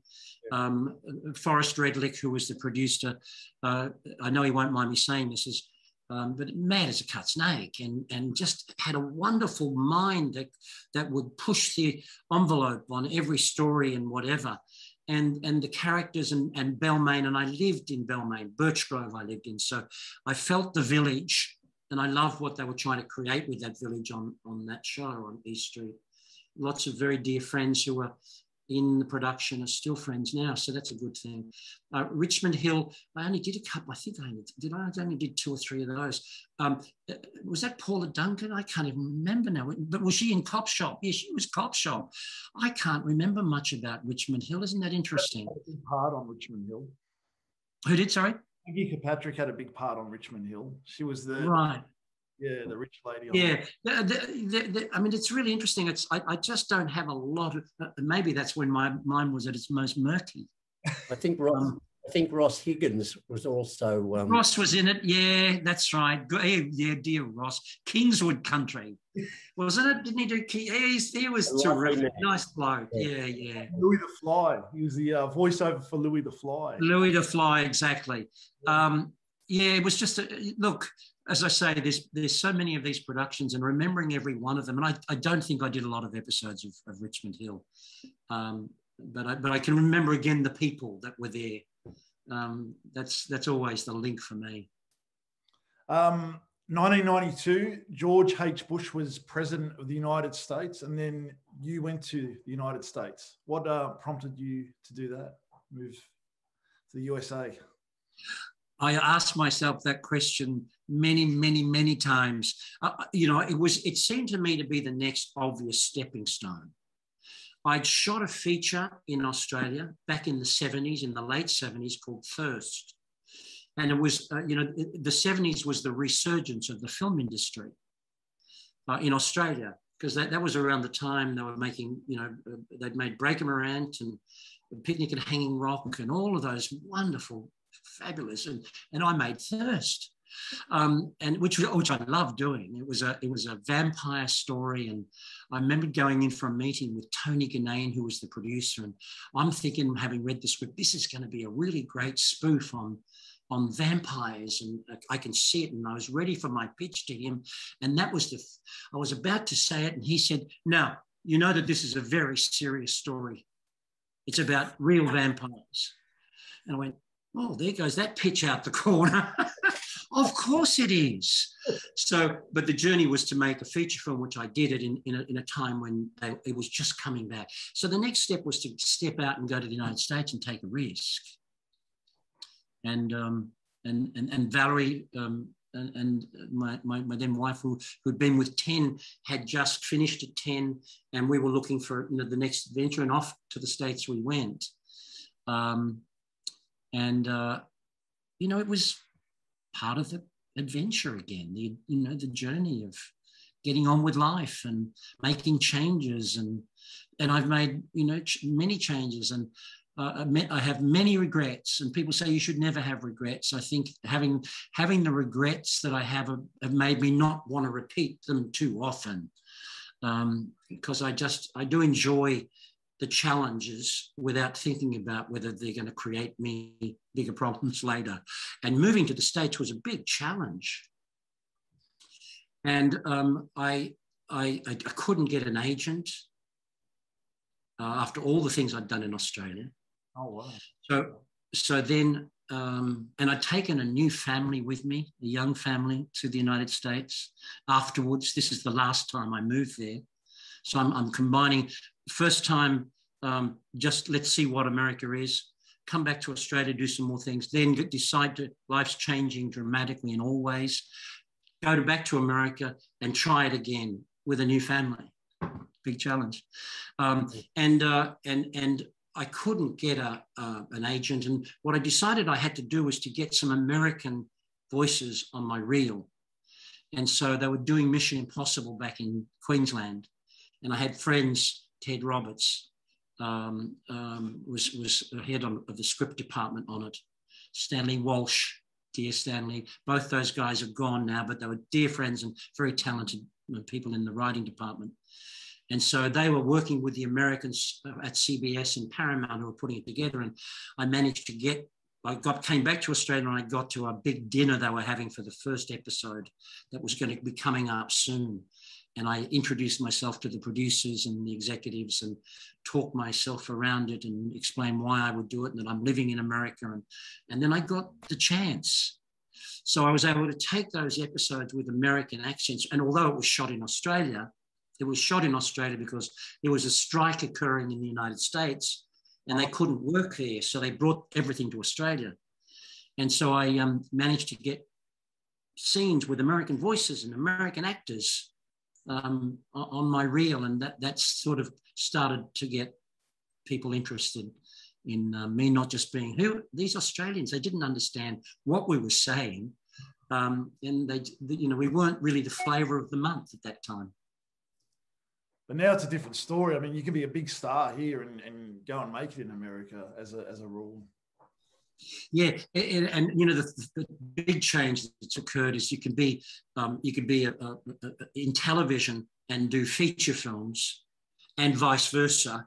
Where back earlier when I went to the States, and certainly up until the last 15 years, you couldn't do that. You were a feature film person or you were a television person, and sometimes now I think some of the television is better than the feature films. Yeah. So and actors can get the chance to show their wares. If they've had a TV series, it gives them a chance for a bit of a profile. And feature film actors are getting themselves back into television and doing some really terrific work. So the industry is crossing and fusing more, and I like that. Yeah. Now I'm going to touch on some of the American shows, only some of them that you have worked on, and I'd advise and invite both you and Matt to go out to lunch while I do this. X-Files, Battlestar Galactica, Rio Diablo, Between Love and Hate, The Only Way Out, My Name is Kate, The Yearling, Halfway Across the Galaxy and Turn Left, Buffalo Girls, An Unfinished Affair, 20,000 Leagues Under the Sea, Robinson Crusoe, Two for Texas, Nick Fury, Agent of S.H.I.E.L.D., High Noon, Route 52, December Boys, and In Plain Sight, Burn Notice, Dollhouse, Saving Grace, The Mentalist, Leverage, and Mental. I've done. Did you enjoy your lunch? Hey, a couple of those were Australian productions. I must tell you, December Boys was definitely an Australian film, which I just made. That was about 10 years ago with Daniel Radcliffe. And the other one was Halfway Across the Galaxy and Turn Left, was actually a TV series, which was the last thing that I did in Australia, a kids' TV series. I did the pilot and it went on to a number of episodes. And that was the last thing I did before I went to Los Angeles. But yeah, goodness, when I hear all of those, I go, what the hell? How did I go to lunch? I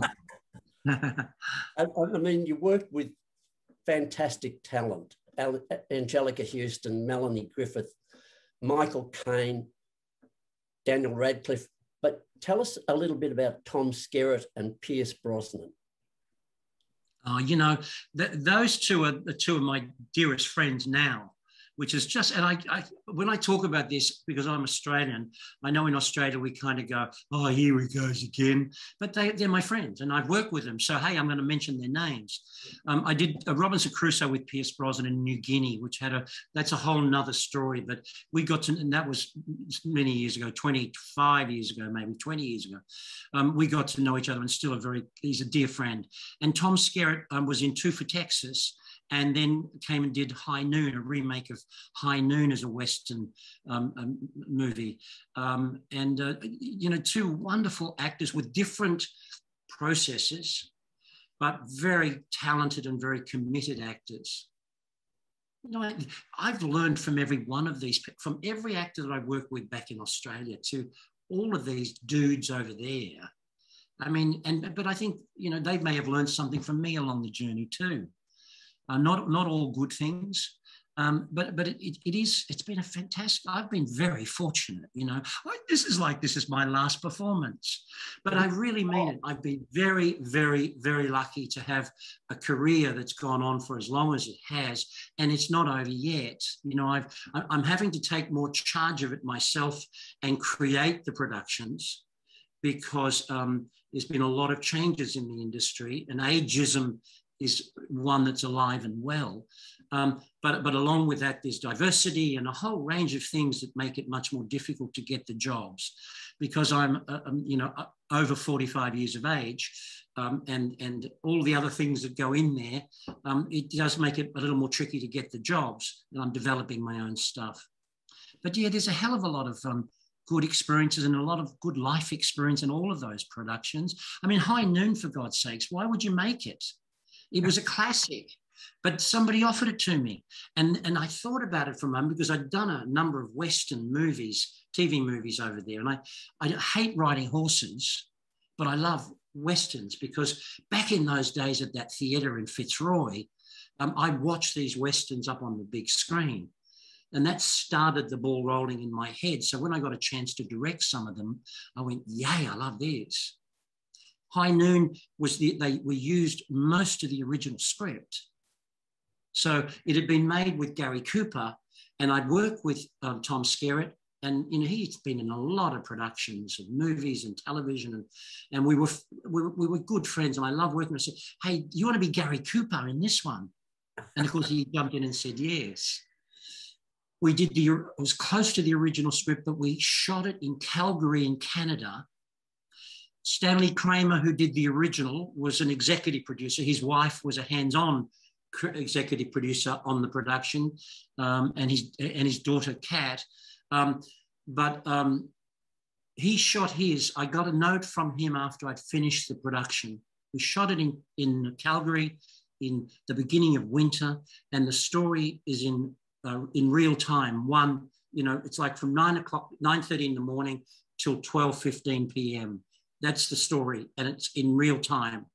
We had it was shot in 19 days, and we had every conceivable weather you could imagine from day one, a blizzard, and the producers screaming, we've got to get the snow machines in because it was going to be hot in 2 days' time.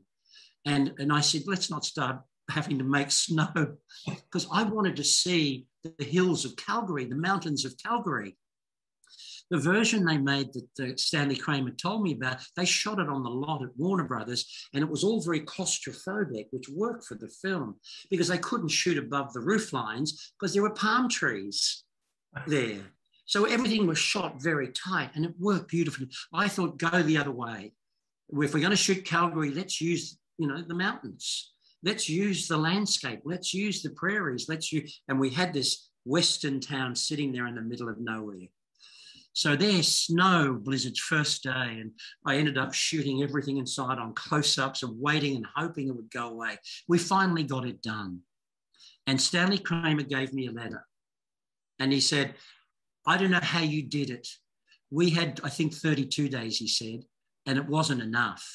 And my thinking was simple, but you made the classic. I would never compare the two productions in any way. And why would you remake a classic? It was a Western, boy's own adventure. I wanted to get in there and try it. And we did it with its challenges. And Tom was in it. A woman called Maria Conchita Alonso, who's a wonderful Hispanic actress. Michael Madsen, who's as mad as a cut snake and a wonderful mad actor, played the Frank Miller, the bad guy at the end. And it was just, a whole bunch of, it was a tough one. Had a tough producer on it. And he'd made a lot of films, and he was in his much later years of life. So he was very grumpy all the time. And I was trying to create this atmosphere of fun on the set. It was a challenge, but we did it. And I'm very proud of it as a remake. Wow. What about Michael Caine? What were your impressions of Michael Caine working with him? A delight. And, I feel like I love everybody, and I don't, Ken. But I love people that have passion for what they're doing. And Michael had a passion for what he did. And when he came out, one stage, he gave me some wise words of advice on many occasions, but one of them was, we talked about restaurants that he'd run in London and in various other parts of Europe and in Miami. And I said, what is it about it that you do that you can know how to make these restaurants work? And he said, my theory is simple. If you give them, he said, and it's just like in the film industry, and it's just like any meeting you have. If you give them good bread when they come in and good coffee when they go out, they might just forgive you for the bits in the middle. And it's a very interesting thing, isn't it? So I would use that at my meetings when I was pitching for things at the States. I'd go in like, that's a great view you've got there. And look at those pictures of your kids. Tell me about that. That was the good bits. And then at the very end, you would just try you've got to find a way. Michael was he had a story to tell at every moment. But his best piece of information for me and working with him was, I will do whatever you want. But please do me one thing. Give me one print take that I choose, that I can say, yes, I'm happy with that. And then I'll do as many as you want after. And that's exactly what we did. We'd go, and if suddenly he would say, I would say print, and he'd say, I'm happy. And I'd say, no, I need to do another one. And then I might do 5 or 6 more. And he would come back in and just deliver the goods. But as soon as he found his part, and his moment in that scene, he would say, can we print that one? And I would say, yes, of course, that's perfect. And then I'd go for what the next bits. And it just was such a good piece of advice from an amazingly wonderful actor. Yeah, brilliant actor. And there was one more, Ken, or that was it? No, one more. I'll jump in when I get, now that I've got the chance. Angelica Houston, of course, daughter of an iconic. John Huston is amazing, iconic. Yeah. Yeah. How did you get on with Angelica Houston? I mean, I've seen photographs of you and she together with big smiles and very happy. It was a good experience. It was a terrific experience. The show Buffalo Girls, as I mentioned before, was a challenging because it was a very big production, multi-millions of dollar production that they wanted to do on a shoestring. And they didn't want to change the scripts because CBS decided they were going to finance it themselves through their production company. And that made it challenging because it was shot in 2 countries, and it had the Wild West show with wagons and Indians, and it was an extraordinary production. And I really loved the opportunity of doing it. And Angelica was by my side, as was Melanie Griffith, supporting me all the way, because it was a tough job. The executive, CBS, was sort of pushing all the time. It's got to be done quicker. But at the same time, they didn't want things to be changed because they knew they'd spent so much money on it that it needed to keep going. So it was a bit of an interesting journey. But Angelica was there to support me whenever something went wrong. So I respected and appreciated that, as was Melanie. They had 2 different styles of working, Melanie and Angelica. I mean, and Angelica she's just so majestic in so many ways because she comes from royalty, Hollywood royalty with John Huston. And I remembered we'd dine many times and she would tell me tales of her dad. And they were good and not so good tales, but they were just life with a strong father, but a man who had a career in movie history that I was ever so impressed with. So it was really enjoyable to work with her. And that particular production had a range of actors that were quite extraordinary, from Angelica and Melanie to Jack Palance. Do you know that wonderful actor that was in The Manchurian Candidate, and a whole range of extraordinary films of, the boxer, the one-arm push-up man Jack Palance was Western personified. Gabriel Byrne, who was an Irish actor who'd been in wonderful productions, Usual Suspects and all these other things. Reba McEntire, who was a country and Western singer, was now going to be an actor playing Annie Oakley in the film. Sam Elliott, who'd been in loads of Westerns and various things. Leivschreiber, who went on to do other productions and married Naomi Watt and now is no longer, but he became a movie star in his own right. There was people at all different levels of their career. So trying to understand all of their processes and also find mine, it was a challenging production, but I loved it. And I'm very, look, there are things in it I wished we hadn't have done and they hadn't have pushed on. But I love the flavour of the Old West being brought back to now. I made a point of going and watching it. Oh, you did? It's a 4-hour miniseries. I actually looked at it again with my granddaughters just in the last few months, and it was a little slow, I found, but beautiful moments and good, wonderful actors with some terrific moments from their performances. It was great. It was a very good. Thank you, I appreciate it. Thank you. So you'd be a fan of the show Ray Donovan then, I'm guessing. I do like Ray Donovan. How good is Ray? The guy that shoots that, the cinematographer who's so talented, and he did High Noon with me. And, Rob McLaughlin is a Canadian American, and he's got a visual style. And what he did with High Noon, if anybody gets a chance, it's a good looking picture to look at. He puts into Ray Donovan and Westworld he's done since then, and a whole bunch of other things. So yeah, I like Liev. He's a good. It was very early days for Liev as an actor in television. That was the biggest thing he'd done. I've been lucky with that. Ryan Reynolds was probably 17 when I worked with him on My Name is Kate, it was called, with Donna Mills, and a young actor coming up. When we finished the production, he said to me, "What advice would you give me?" And I said, "Leave Vancouver and go to Los Angeles if you want to get a career going." I just said, go where the market is.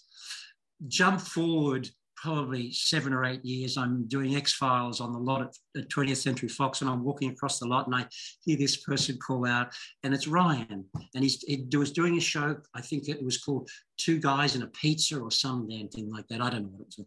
And he said, how you doing, Ryan? I said, I'm good. And he said, I have to tell you, you did one wonderful thing for me. Do you remember telling me I should go to the United States? He said, much to my father's annoyance, I did it. And look, I've got my own show. And then Ryan just kept stepping up, and now he's a true movie star and a very funny and very good actor. Yeah, very. So I've been lucky working with these people at different, and I was at different stages of my career too. So the networks dropped Ray Donovan last year. They dropped it, and there was such an outcry from the fans. Another season. Yes. Yeah. Absolutely. It's a good show. Very good show. Speaking of great shows, I just want to quickly touch. I know we're taking a lot of your time, but the Practice, which you've directed a couple of episodes of, written by David E. Kelly, who's married to Michelle Pfeiffer. Another brilliant show and a brilliant writer. Do you have any memories of working on The Practice that you could share with us? Yeah, and I did a lot because I have good memories of it. David E. Kelly was a delight to work with. He was he had a boyish enthusiasm for everything that he wrote. And when we were doing The Practice, Ally McBeal was operating, Boston Legal, or Boston Public, one of those was operating, and he was writing them all. You had 3 shows up against each other on the same day.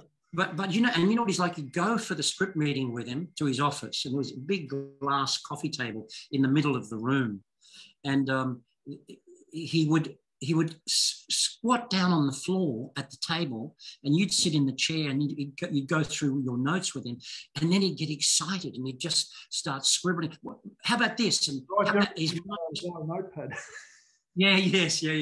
So yeah, he was a delight, and right down to his time on the set, he'd come, and the actors all respected him, and he's a very talented writer, and I was very lucky to work with him on that. I worked with him on something else, and I can't remember what it is now.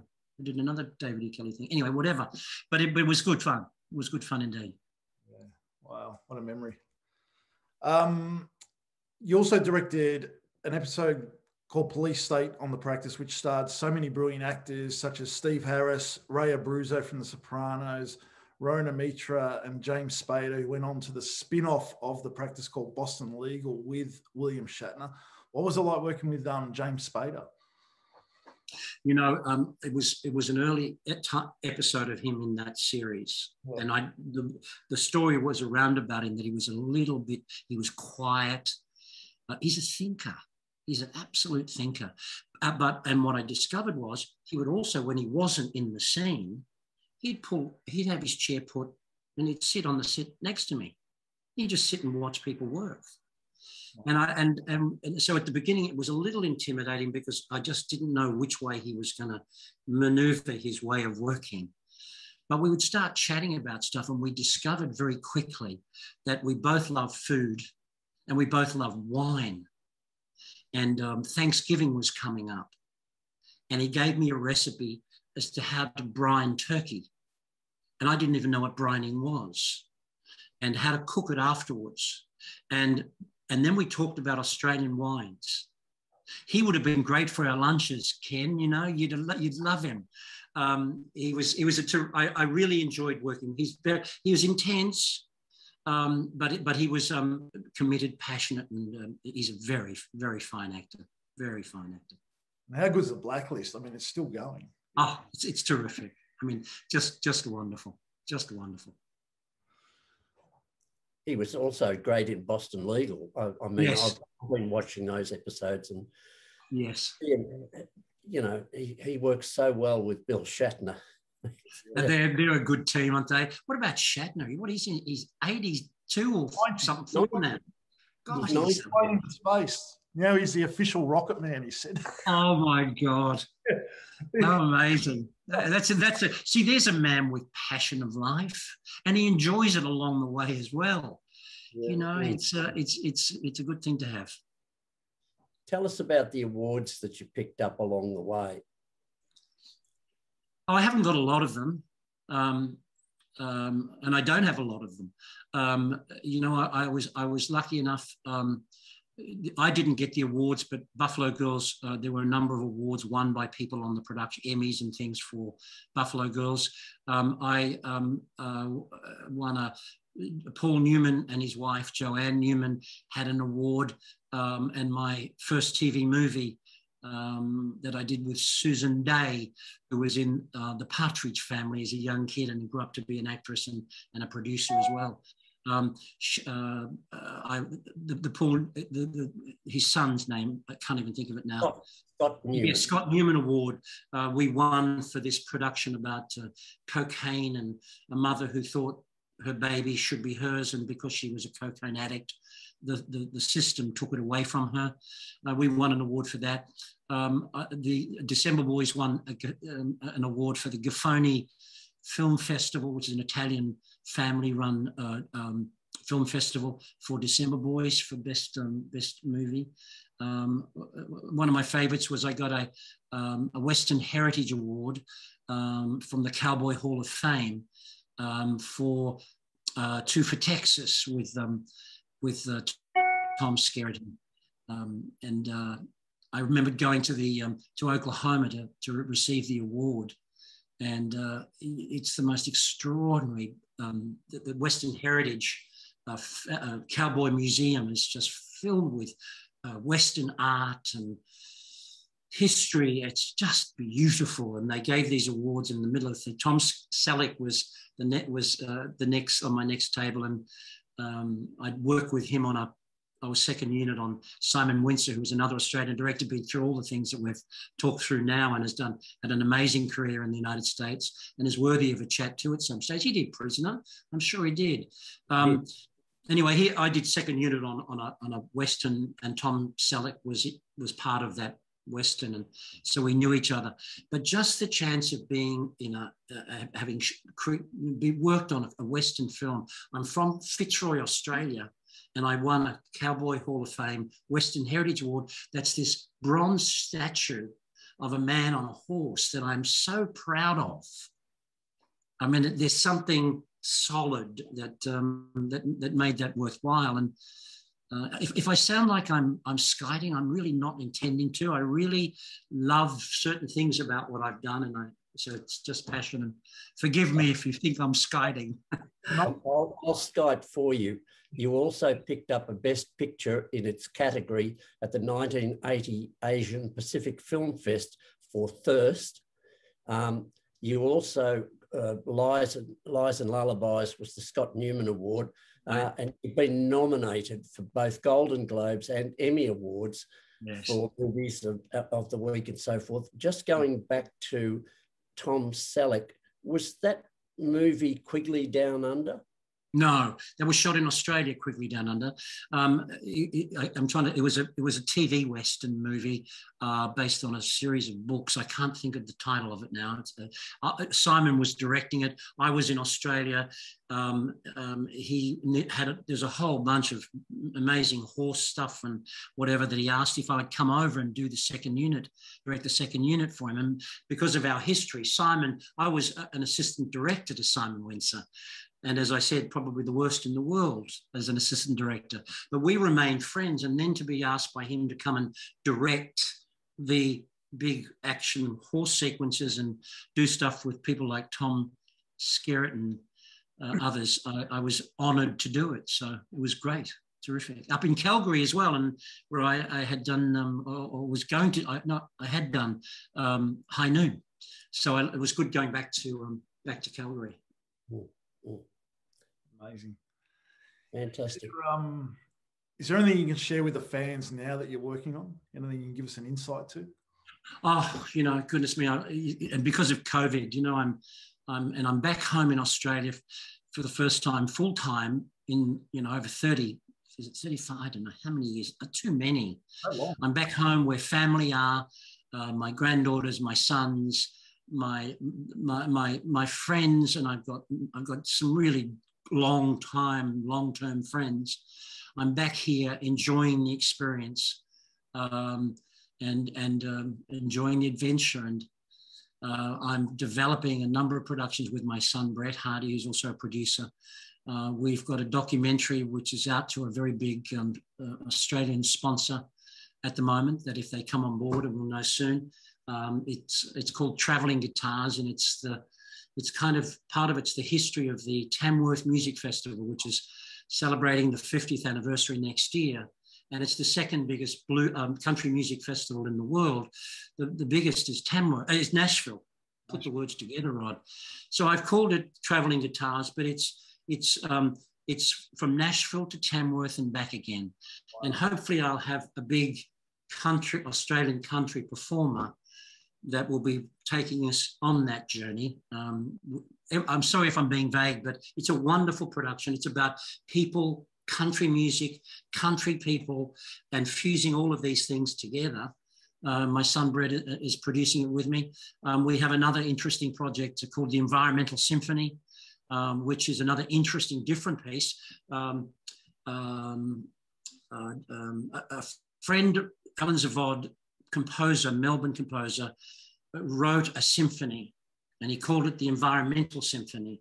It was then performed with Sir Richard Branson as a narrator, an orchestra, a 60-piece orchestra with visions of various things of the crisis on the planet that we know we are all suffering from.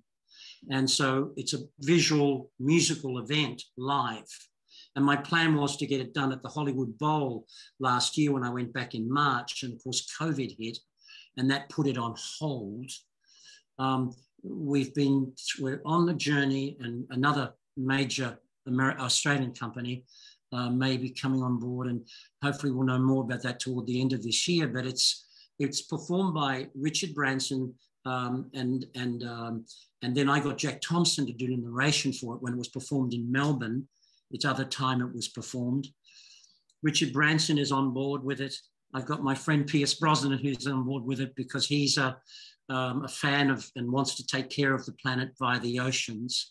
We were putting together and are putting together up to 5, because there are 5 movements of 5 narrators. And whether we have them on a Zoom screen or they're live on the stage, but the performance will be done somewhere. And I'm hoping it's going to be done here in Australia, because it's a worthy and a good cause. And this company that we're talking with are a very big company, and so we'll see what happens with that.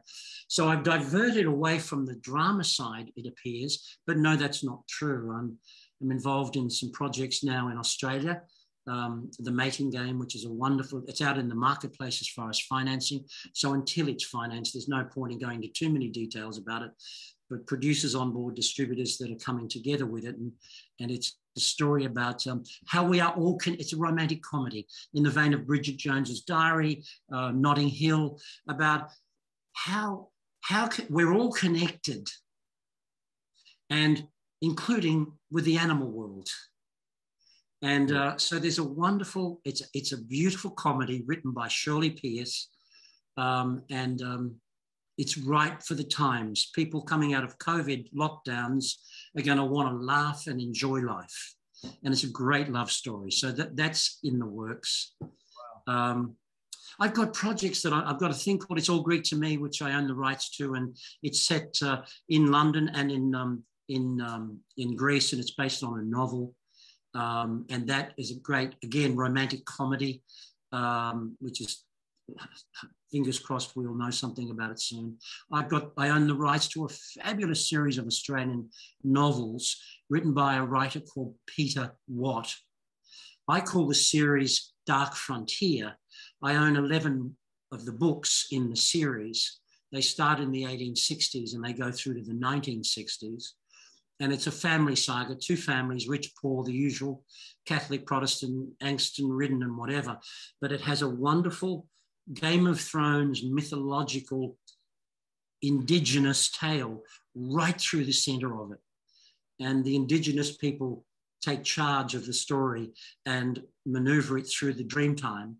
And it's a wonderful series of books. If anybody wants to hear or read them, they're called, the first one is called Cry of the Curlew, and then they go on. They're written by a man called Peter Watt, and I call the series Dark Frontier.